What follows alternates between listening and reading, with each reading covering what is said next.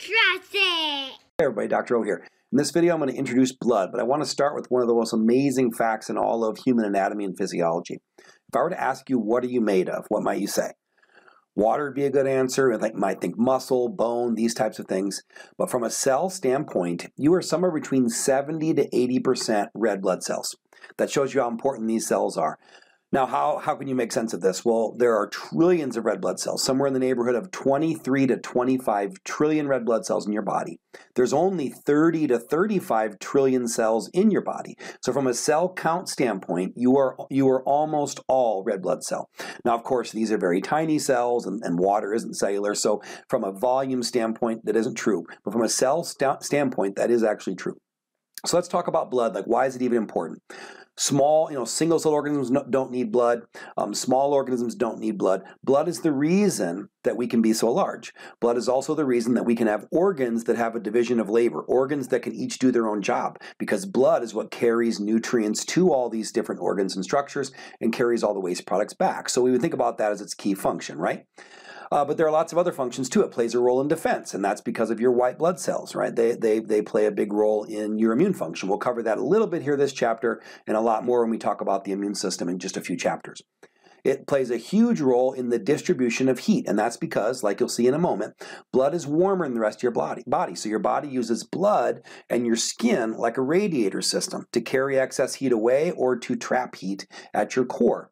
It plays countless roles in the maintenance of homeostasis, the things we've talked about throughout the semester, by carrying hormones and all sorts of chemical messengers that keep our body in balance.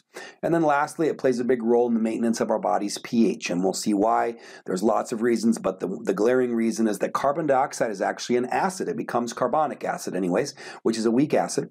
So how much carbon dioxide we're carrying plays a major role in what the pH of our body fluids are. All right, just some basic facts about blood, and then we'll break it down into these three key components here in just a moment.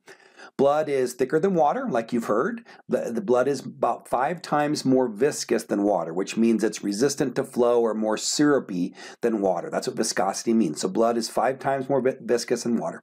Like I just mentioned, blood is warmer than the rest of your body. Your normal core temperature is 98.6 degrees Fahrenheit. Blood usually runs at 100.4 degrees. And it has to do with the friction and the resistance in your blood vessels. Even when you're young and you have healthy, smooth blood vessels, there's some resistance and friction, and that actually heats things up. Like if you were to rub your hands together, they're going to get warmer.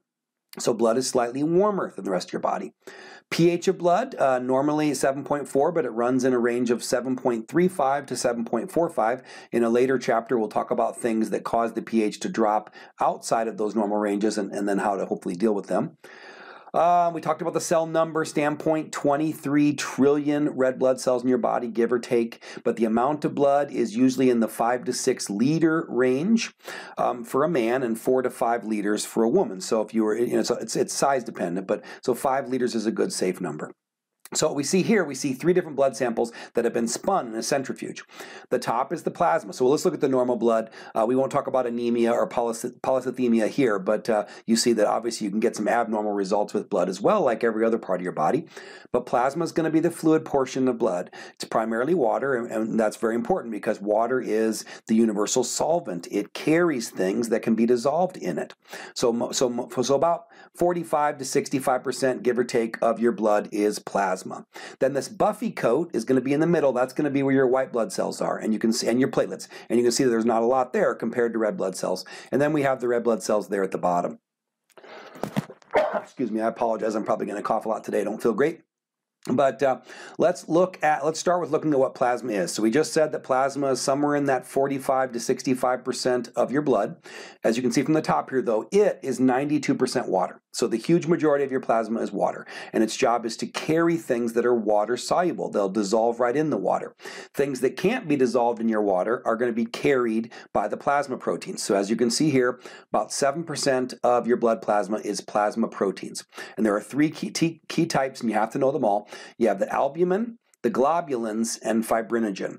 So albumin, the first thing I think of is that it is a transporter, so it is a very important transporter, but also as you read there, it maintains osmotic concentrations. We'll cover this more in just a couple chapters, but if you don't have enough protein in your blood, then you're going to be losing too much fluid into your body, and you're going to be drawing too little of it back in, which is going to lead to things like ascites. So someone has a swollen abdomen full of fluid, it's usually because of, in the United States, it'd be liver failure, liver cancer, these types of things, so they're not producing enough albumin. But if you see it in the developing world, it could be that someone is starving and they're so protein malnourished that they can't make albumin. So yes, albumin is a transporter, but don't forget that piece. It maintains osmotic concentration.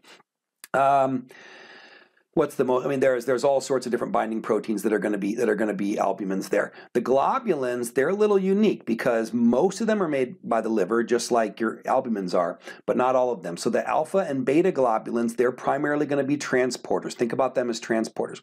But the gamma globulins are your immunoglobulins, like IgG, IgA, IgM. We'll cover them in a few chapters. They're actually produced by plasma cells. So a plasma cell is one of your lymphocytes. A B cell becomes a plasma cell to make those antibodies, and they're going to be a huge part of your immune system. So that's albumin and the globulins. The third plasma protein is fibrinogen, and this plays a huge role in blood clotting. The end result of our blood clotting cascade is fibrinogen becoming fibrin. So just remember, fibrinogen, critical role in blood clotting. The other less than 1% that's left is going to be hormones and other chemicals and gases and nutrients that are dissolved in your blood and being carried there. All right, so that is plasma. The rest of your blood is going to be called your formed elements. So here you see some pictures of them. Now, why don't I call them the blood cells? So you may have learned them as your blood cells, but they're not actually cells. Red blood cells technically aren't cells anymore. They used to be, but they lost their organelles, they lost their nucleus, so they're no longer classified as a cell.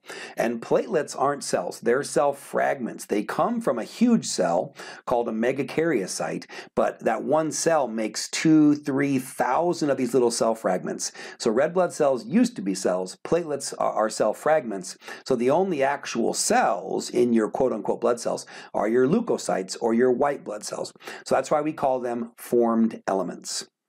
Okay, so that is a quick introduction to blood, why it's significant, what makes it amazing, and what it's made up of. We'll go into detail on all the other structures moving forward. Okay, I hope this helps. Have a wonderful day. Be blessed.